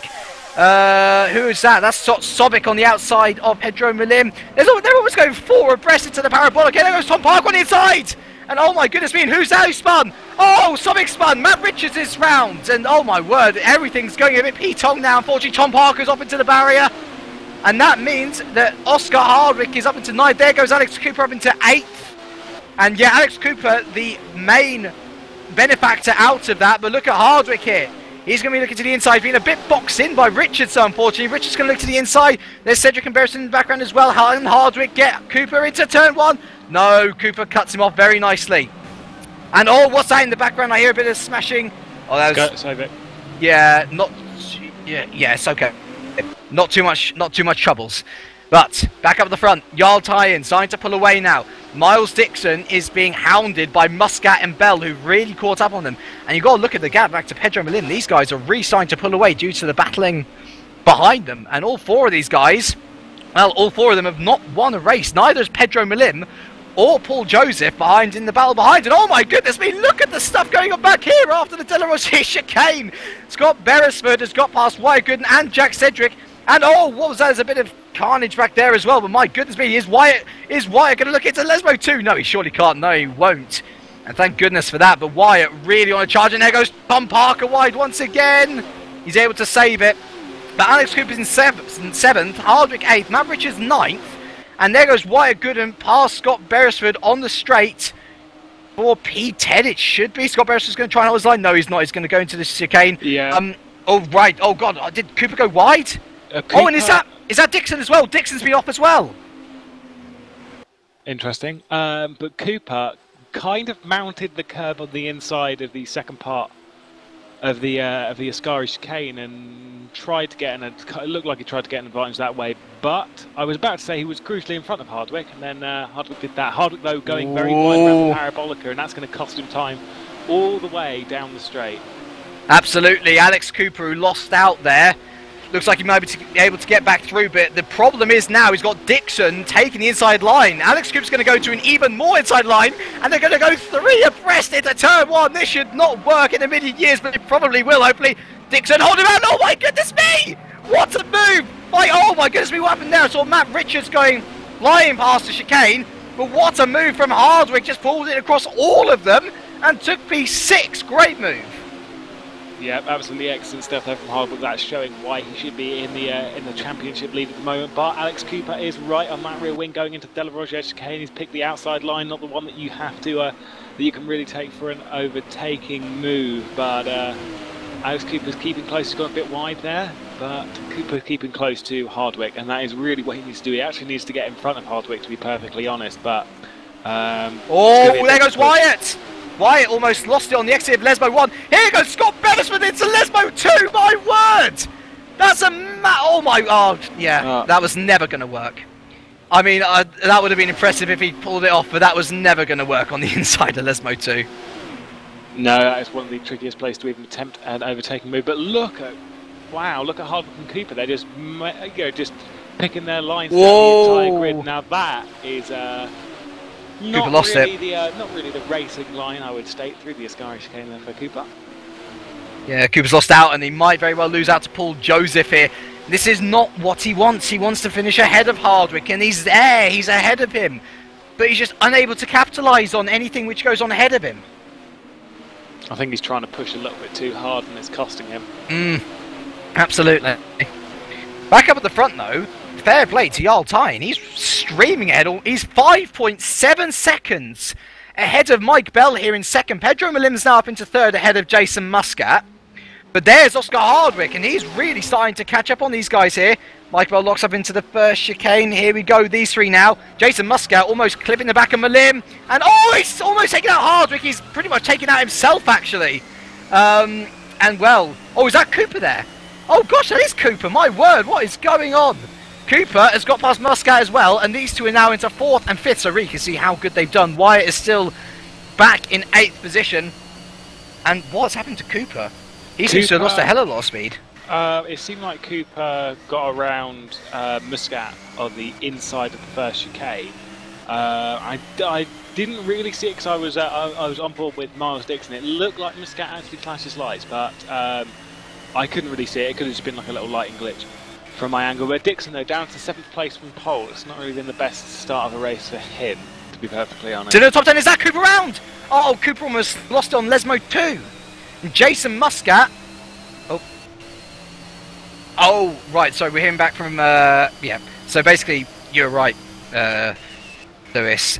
He did cut the chicane. He did take the place, and so he's just given the place back to Muscat there. So Muscat back up into 5th. P3 now. Pedro Malim really starting to struggle, and Hardwick should be around the outside of him. Well, I'd imagine at this next corner, the Parabolica. Question is, can he do it? Possibly not. Pedro Malim staying ahead and nicely defended from Pedro. Can Hardwick probably do it though? A bit of contact there from the two. And I believe Pedro's still going to have the inside. Yes, he is. Decent defence, but Hardwick seems to have the better straight line speed overall anyway. And indeed, he is passed already on the pit straight. Into the podium position is Hardwick. Yeah, nothing wrong with a little bit of wheel banging, but Hardwick taking the most advantage of that, and Pedro is not kind of letting him go at the moment, but he's going to PB on the outside of the first chicane, which is not where you want to be. Oh. He's going to give that position back, surely. Yeah, there you go. But in some situations, it is actually smart to cut the first chicane as opposed to even trying to go around it, because it can just really cost a driver, I mean, especially for Pedro. If like you spin halfway around that corner, then you could still whack Hardwick, and then that really wouldn't have been a pretty sight. So, you know, at least he gave the position back. We're on lap 5 of 12 here at Monza, and Jarl Tyne currently leads by 7.2 seconds from Mike Bell. However, Mike Bell is beginning to get hounded by Hardwick, and I think that Hardwick has absolutely got the pace to reel Jarl in here if he gets past Bell quickly enough. Yeah, but look at Wyatt Gooden. He's not too far off of the back of Muscat of Dixon, so I think he'll be looking for a move ever so shortly. If not, he's going to be fresh meat there for Tom Parker. In the background, here we go down into the Ascari chicane. It looks like they're almost going to go about 3 wide, but Gooden is going to get past Muscat. Yes, he is. Good stuff there from Gooden. Oh, who's that off? Chicane. Oh, no! Oh, and that was unlucky that he just spun out of control. And Wyatt Gooden, his race has gone. Oh, and he is out. Wyatt Gooden has gone. And that was a real shame. He was on a real charge, but unfortunately nothing to do there. Mike Bell, oh my word. He almost hits into Hardwick, but Hardwick has got Mike Bell around the outside. And Hardwick is now up into P2 here. What is the gap at the start-finish line? It is 8.2 seconds. Can Hardwick take the battle to tie in the 6 laps that we have left? I think it's entirely plausible. He's got a long way to close, and he's not really got too many laps to do it. And that's a lot of time. He's got to be basically cutting down that gap by about 1.5, maybe 2 seconds a lap to even get into the firing range. And it's going to be a long struggle there for Hardwick. But if he can do it, then he's going to be even more valuable points. It's just going to push him further and further in that championship lead. Cooper's got past Malim as well, so he is doing well as well here. Look at the battle here for P8 and P9. Paul Joseph and Gary Lennon side by side with the Curva Grande. Got Scott Beresford as well in the background, still in the top 10, and he's going to look for a bit of opportunity here. He looks to the inside, he's going to pull back in. And heading into the Dorigi chicane, Gary Lennon takes it. Lovely move, but they were very slow through there. And look at Scott Beresford, the opportunist. He's got past Paul Joseph already, and into Lesmo 1 we go. And yeah, that's nicely done. And who's that? Who's DNF? That's Jack Cedric out as well. And well, I think I heard a crash there at the De La Roche chicane, and Cedric is out of this race then. I also saw Dixon cut it in the background, so not really sure what happened there. Gap between Hardwick and TN is now 7.9. He's not taking it down enough. That is over 2 sectors, don't forget, on this lap. I think TN's actually got it at the moment. He needs a second and a bit per lap, really, doesn't he? Yeah, he needs to cut that gap quite a bit, but considering you said at the beginning of the race that TN actually has some pretty good pace around here at the moment. Maybe not quite. Oh, and Cooper spun at the Parabolica! Oh no! Cooper has gone at the Parabolica, unfortunately, and I see Miles Dixon's DNF'd as well. Cooper falling down the order, and although we're saying that Jarl TN's looking good for the race, Oscar Hardwick fundamentally is looking excellent for the championship at the moment. Yeah, he is indeed. He's actually just at the fastest lap of the race. But yeah, I think TN's just got the pace, maybe not quite Oscar Hardwick's actual pace. There we go, that's how Cooper went round. He just tapped into the back of someone going into the Parabolica, and it just spun him round. I think it was actually Mike Bell that he tapped the back of it, just spun him round. But yeah, TN's got the pace just to keep Hardwick at bay. Hardwick's got the outright pace, although saying that, the gap is now 6.7 seconds. So he's doing what he needs to at the moment. So unless TN made a mistake through that first sector, then Hardwick has actually got this car hooked up. Alex Cooper getting past Jason Muscat at the De La Roche chicane. Yep, just about. But can Jason Muscat get the cutback? If he can, this will be an excellent move from Muscat into Lesmo 1. Can Cooper hold around the outside? Oh my word, they're still side by side, and Muscat's lost the inside! Oh no! Round he goes. Here comes Scott Beresford now. He's got past Gary Lennon into turn 1. What can he do against Muscat? He was up at this stage a while back, actually. And, well, can you imagine where he would have been had he not made that move on Cooper that early in the race? Oh, my word. Look at that gap, Lewis. Look at that gap between Hardwick and TN. It's closing very, very quickly. I thought TN may have... I don't know what's going on with TN, because he seemed to have held it well on the previous lap, but Hardwick's just getting faster and faster. Maybe TN's actually getting slower and slower, but we'll have to see as they're about to just cross the line. What's the gap going to be?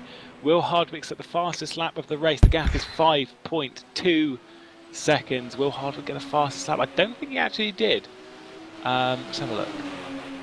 No, Hardwick didn't actually set the fastest lap of the race, so TN is tripping over himself. Yeah, actually, if you look at his lap, it was 2.2 seconds slower than his previous lap. So, those just the mistakes. Yeah, it must have just been a few mistakes. So it's going to be interesting to see if TN can actually keep that car on the road. That's all he needs to do. Scott Beresford, though, let's have a look. He's just defending there from Muscat. He's actually got around Muscat and stuff there from Scott Beresford. Up into P7 once again is the Englishman, put on a good performance here. Bit far behind Alex Cooper to do anything, I think, but considering the people ahead of him have been making mistakes, it's not entirely plausible that he might be able to capitalise here. Jarl tie-in, though, well, that gap's gone down a whole other chunk again to 4.2. We're on lap 8 of 12 here, so Hardwick still has to... Oh, God, there is Hardwick, actually. Oh, and hello, what's happened to Mike Bell? Mike Bell's had an off! Mike Bell has had an off, and where is that? That's at Lesmo 1. You were saying about some drivers making some mistakes higher than Scott Beresford, and there is one, and there goes Scott Beresford. Yep, and Muscat indeed. So Mike Bell, from a podium position, is now down to P8, and Scott Beresford and Jason Muscat capitalise on that up to P6 and P7. Tom Parker into the podium as well. Look at this gap, Lewis. It's gone down to 3.1 now. This is consistently going down. What has happened to TN? I don't think this is consistently him making a mistake in the sector. Is that I don't think that car's working the way TN wants it to, whereas Hardwick is working absolutely perfectly. We're just about to have them cross the line. I'm going to be interested to see what TN's lap. Absolutely. It was 1.4 off of his best was TN's lap, so he is losing even more time. The gap is 3 seconds dead. So, and Hardwick sets the fastest lap of the race on a 150 flat. Hardwick, there's 3 laps left. Hardwick is going to have to... Sorry, there's 4 laps left even. My apologies. Yeah, we've got 9, 10, 11 and 12. So yeah, Hardwick is doing all that he needs to get past here. And these two are good friends, actually, it must be said. I'm sure there will be a bit of respect between them once they do come into combat, and I think that is inevitably looking like the case. But going into the Sector 1 split now, the gap is 2.7 seconds. That's another 2/10 out of the lead in that sector alone. I think Jarl might not be able to get this, actually.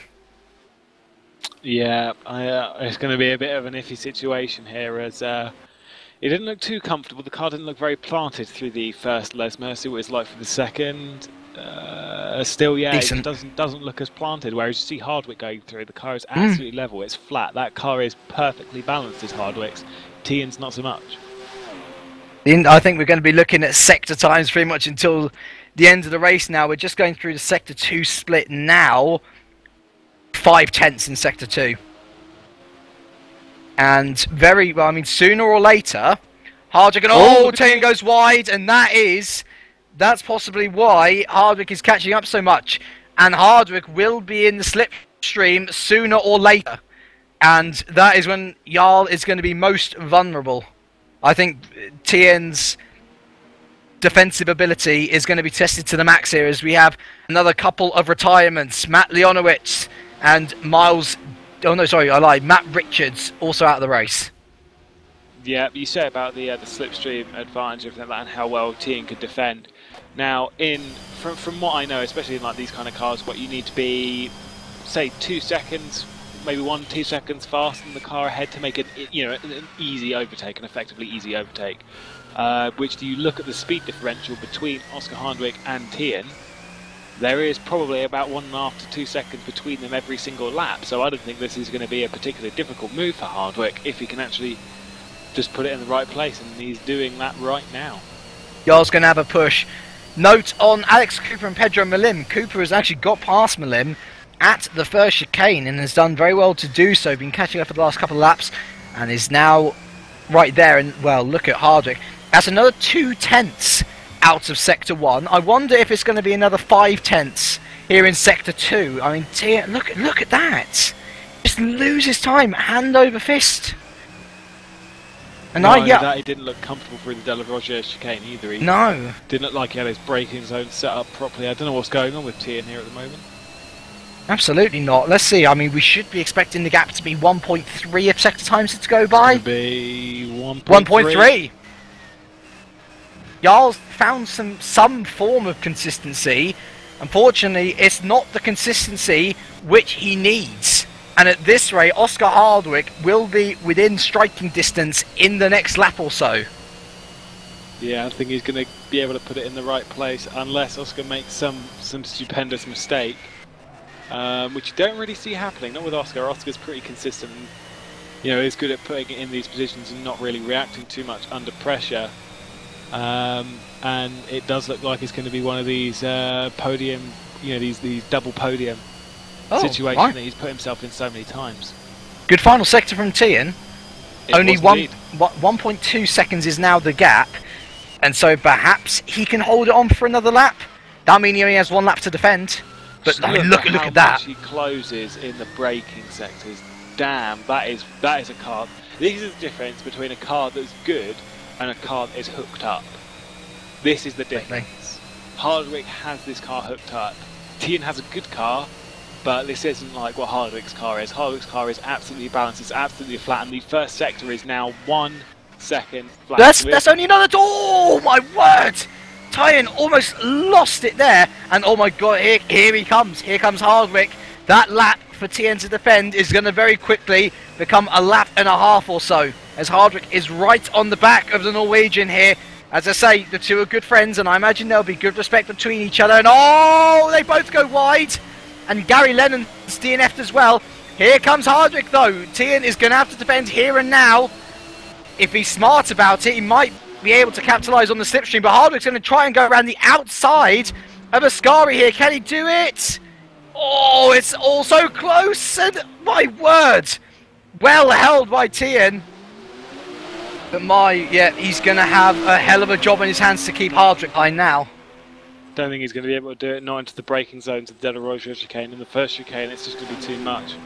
And, we've already said this before, is that Hardwick's straight line speed has been, phenomenal in these cars in comparison to the rest of them, and I think he's going to have it done down the pit straight. Look at him. Oh, absolutely, yeah. Corner. The Parabolica, Tian was looking as squiggly as a squiggly worm, and they use almost every single inch of road that they have. In fact, I'm sure that's possibly illegal, as they were both off the racing track as it was. Tayin defending for his life. Hardwick, he pulls out to the inside, and he's going to go very late into turn 1. And that is signed, sealed and delivered. The postman has been and gone. Hardwick takes the lead of this race, and TN is left for dust. I wonder whether he might try another diving manoeuvre into the De La Rosier chicane. Something tells me he might not be able to do it though. I don't think so. I mean, we look at how strong Hardwick was under braking. He is actually going to have a little look, but Hardwick's super strong under braking. And oh my word! Oh, can he get him on the cutback? Can he get him on the cutback? This would be astonishing if Jarl Tayin can stick it up there. Yes, he can. Yes, he can. The Norwegian takes the lead of the race once again. He's going to push on again. What? Oh my word! How on earth did he hold that? I think Oscar saved him there a bit, if I'm perfectly honest. He looked like Tian was going to start going round, but Oscar was right there, in the right place at the right time for Tian, really. Tian is not giving this up, and he's going to defend all he is worth.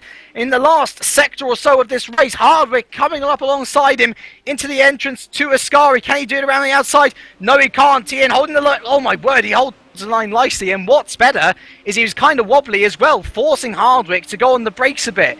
Hardwick down the straight though, can he do anything? I think his advantage is out of the Parabolica, not necessarily down the straight. Tian takes his racing line once again, and this is going to be a race to the finish. And oh, there's a bit of contact actually. Hardwick went into the back of Tian, and can he get him on the final corner? Oh my word, it's side by side, but Hardwick I think is just about going to take it. Let's see if he can get... Oh, there's a bit of contact, and he almost forces Hardwick into the pit lane. And that was, well... Interesting. I don't know whether that was in jest or... Well, Tian's left the game. I think that might have been in rage. Oh, hello, and we have team orders in P3. Look at this, Tom Parker letting Cooper through. Oh, well, well, well. Cooper's been thrown a lifeline. Tom Parker lets Cooper take P3. That is very interesting. Parker will take P4. Malin P5. Scott Beresford home in P6. A great result for him. Mike Bell home P7. Good points for him. Muscat P8. Just ahead of Christoph Lichtenstein, actually. Great race from Lichtenstein. John Wicks in P10. Paul Watkins P11, Paul Joseph, after all of that, will come home in P12. Scott Sobick, on his own really, in P13. Nico DeConnick is the next down the road in P14. And well, will you look at this, Lewis? Look who is in P15. Dennis Schutz. A nightmarish first race. And here, as I pray he gets it round these final turns now, he'll score a point on debut. In these cars. In these cars. Very impressive. Very impressive after what can only be described as an absolutely terrible first race, especially for a debutant. That can really knock you off a bit, you know, having a race so bad, especially with, you know, quite a lot of criticism from yourself, James. Ooh. Well, I believe in second chances. I'll criticise when necessary, but he said that he would come back and have a cleaner race for the second race, and fair play to him. He's just gone and done it. He scores a point for Drake Racing, and that is well deserved, I think. But congratulations to Oscar Hardwick for taking that win. I think Jarl deserved second at least, but the way he did it at the end and the manner in which he left the room afterwards, I don't think he was happy with that at all. No, I think there's going to be some interesting conversations between the two of them after this race, as they get to the bottom of what actually happened. I think Jarl was a bit. I mean, even if it was a, I don't know, a jokey thing between friends, even though I kind of think that's a bit silly to. Well, he left the room straight after. Exactly, I think it was a bit too. It's far too aggressive. Well, let's remember Oscar Hardwick bumped Tian into the entrance of the Parabolica there. Perhaps he thought that Hardwick didn't deserve to go through on him. Yeah, I don't know where I'm going to side with this. And to be quite frank, I'm not going to side either way. No. I'm going to say Oscar was late on the braking into the Parabolica, but TM was just a bit too aggressive coming down the pit straight, and I'm not going to side either way with this. I'm just going to say both of them really need to look at what just happened. Good friends. Hopefully they'll sort it out. I think a well-deserved podium for good old Jarl there. Anyway, I think he's really proven himself to be a decent racer. And I tell you what, when he retook the lead, that was absolutely clean and well-deserved. Yeah, he was defending for his life, bless him. And so absolutely deserved. All the points he got there in that race really proved himself as a great driver. So, we're just hopefully getting some interviews for you. We've got Oscar Hardwick, Pedro Milim, Tom Parker, and Mike Bell. So, let us start with Oscar Hardwick here. Yeah. Extending your championship lead even further, you now have a full rounds barrier. Even if Alex Cooper takes 2 wins, you have a full round barrier to yourself. I mean, that alone should be huge relief for you. Well, that was given the 46-point advantage I had prior to this round. That was my goal, to try and get the 50-point plus, as it were, so that I've got that barrier. I mean, I'm moving house at the end of August, so there's a good chance I'm going to miss a round. So I needed the barrier more than ever. Right. So the fact that it's there now is fantastic. That should be very interesting indeed. We'd like a bit of comment actually on what happened at the end of race 2. A great battle between you and Jarl at the end, and I think that's one of the best races to the finish I have seen. Until we got to the Parabolica, a complication between you and Jarl in the braking zones. You then take the lead, and from our view at least, Jarl tried to push you into the pit lane and then left the game straight after, almost in a rage. I mean, we know that you're good friends with him. Do you know anything of what happened, or at least share your view of the incident with us?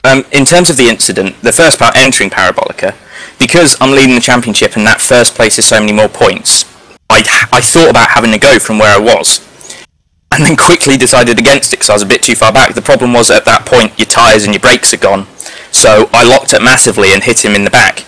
Now, had he spun, maybe I'd have stopped, but probably not. I mean, he's driven, that's twice now, and I'm fighting for the championship, so I'd probably have taken the 5-10 place grid penalty or something as opposed to letting him back past.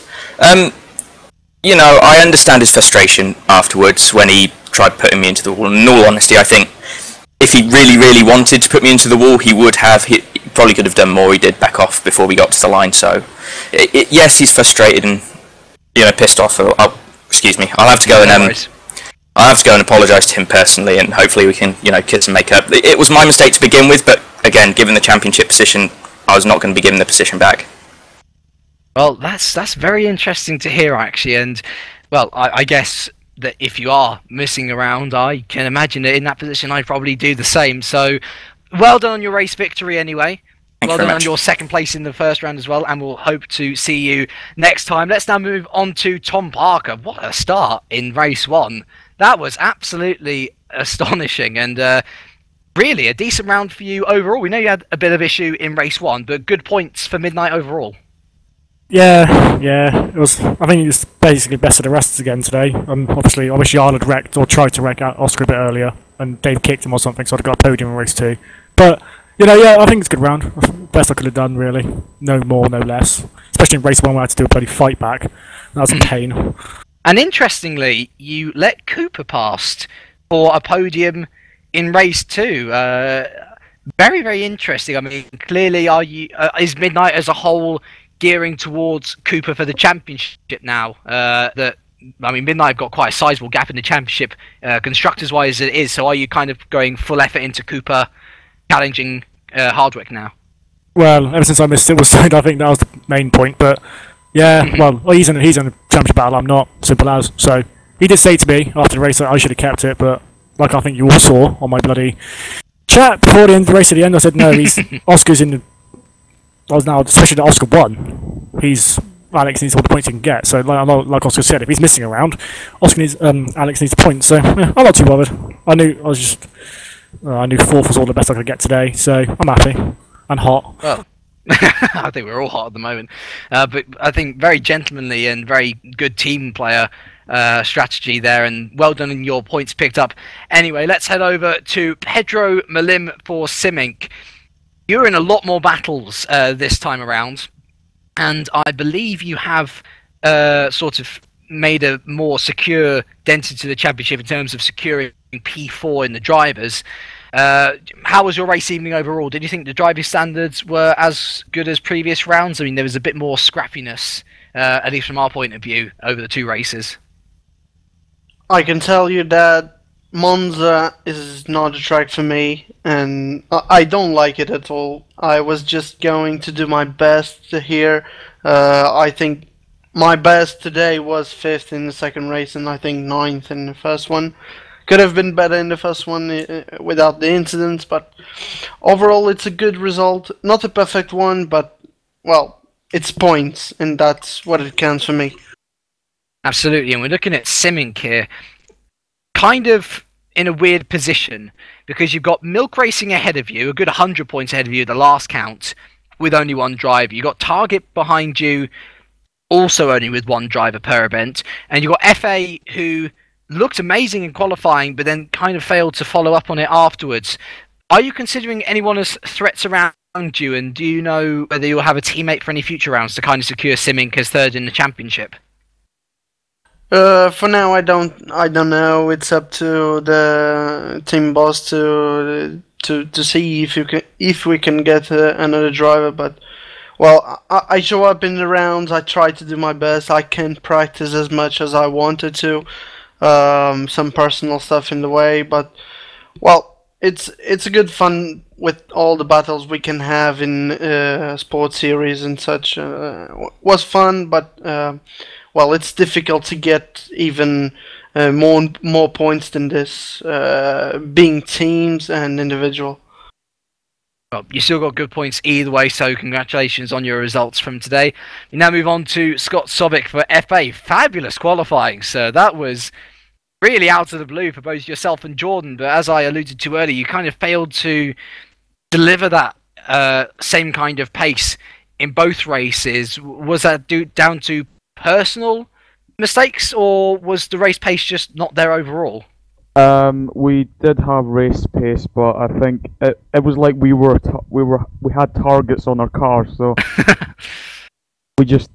I didn't have any chance to move up very far, so a bit disappointed. Also, I was a bit disappointed with qualifying because I could have gone 8/10 quicker, I think. So. Is Monza one of those tracks which you're really good at then? Or is this just a setup breakthrough overall? Bit of both. I've had some good rounds at Monza before, especially now in the Formula Challenge, but yeah, it was quite hard to find the balance with the Porsche, but overall I think I managed to find it, and I think that did help a lot. Although when you have a car that depends so much on rear downforce, it's really hard to drive consistently, and I think that did cause a bit of havoc among the field. So yeah. Well, either way, if you've got that pace again for Spa, we would certainly love to see it. Should spikes up the constructors a bit, and so wish you the best of luck with next race. And then we end with Mike Bell.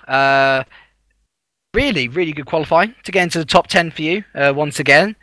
And again, good points overall. I mean, it's for a rookie, you're not doing good. You're not doing too badly, sir. Thanks. I threw away a potential podium though in race 2, which I'm slightly annoyed about, and a few incidents of contact here and there in race 1 knocked me down a bit, but. So it could have been better, but obviously coming into the event with nothing to lose means that anything is a good result. I mean, look forward to Spa here. Of course, Spa was where you made your GPVWC World GT debut, if I remember correctly, and you got points there. In the WSS cars, how confident are you feeling on scoring big points in Belgium? Pace-wise, I mean, even at Monza, I mean, I didn't have any pace until about 20 minutes before qualifying, where I just found something that worked. So I assume it's going to be the same case at Spa. and I'm just going to have to try and rely on a bit of consistency and a bit of luck here and there to get some good points. But you know, I wasn't confident coming into Monza, and then I came away with a couple of very good results and some points. So yeah, why not? Let's go for big points at Spa. Absolutely. Now, I've actually received a little Skype message here from Dave Carr-Smith to confirm a couple of lineups for next round, Lewis, and it's basically the PGE group. Now, if you haven't been following the PGE group, which is CSG, Midnight, and Simic Motorsport, it's been a bit topsy-turvy, actually. We've had Tom Parker go to Midnight, we had Pedro go to Midnight, Pedro's been at Simic and CSG, Tom's been at Simic as well, Roy was at Simic and left for a bit, and then we had... It's all very complicated, really. But apparently we have quite solid lineups for the final few rounds. And so at Midnight, we've got Alex Cooper, of course. What's interesting me is Luke Euler, current championship leader in Super League, and Alex's closest rival in World GT Championship. He's joining the team until the end of the season. Well, that'll be something to look out for. That's certainly going to be something to look out for. Simic will go back to Tom Parker and Roy Schroten. He is definitely coming back for next week, and so they will have 2 drivers. And Pedro is going to go back to CSG to try and get some more points, or whenever he's got some time. So I think Simic's going to be looking quite strong. Midnight, though, what on earth will Lucas bring to that team? I mean, if he's got the same sort of team tactics in mind that Tom had today, I imagine that team might be looking very strong indeed, and Cooper might have a very good wingman, and that's hard to say of Lucas, really. Yeah, Lucas is actually what I think is one of the best drivers in GPVWC. He's very fast, and he always seems to pull out something extra that, you know, you just kind of like, as another driver, you look at and you go, where can you possibly have found that time? But he always finds it, and so I think that addition to the World Sports Series is going to be an interesting addition. It's going to make things a little bit more, just a little bit exciting, I think, especially for the front of the grid. Right, so we've actually got one more quick interview before we leave you, and that's with Scott Beresford, Enterprise GP driver. Didn't have Matt Allington here today, but really, really good results. You scored 21 points in total on your own, which I think is 5 points off the team's second best so far. Really, really good races from you. Thank you. I should say that because I'm the team boss, but shh. But anyway, we saw you actually make a move, or at least try and make a move at Alex Cooper into Lesmo 2 in race 2. Was that just a misunderstanding between yourself, or did you feel confident that you could at least take the move or make the move stick? Was it Alex Cooper? I thought it was... Or it might have been Tom Parker even. It's one of the Midnights, I'm sure. I thought it was... I can't remember his name now. He's literally his first race this week, but he was one of the fastest guys. Oh, Wyatt's, of course, yes. Yeah, that's the one. No, I don't know. I thought we could have got through it side by side, but I think he took more of the inside than I expected him to, so I hit him and spun. That was basically it.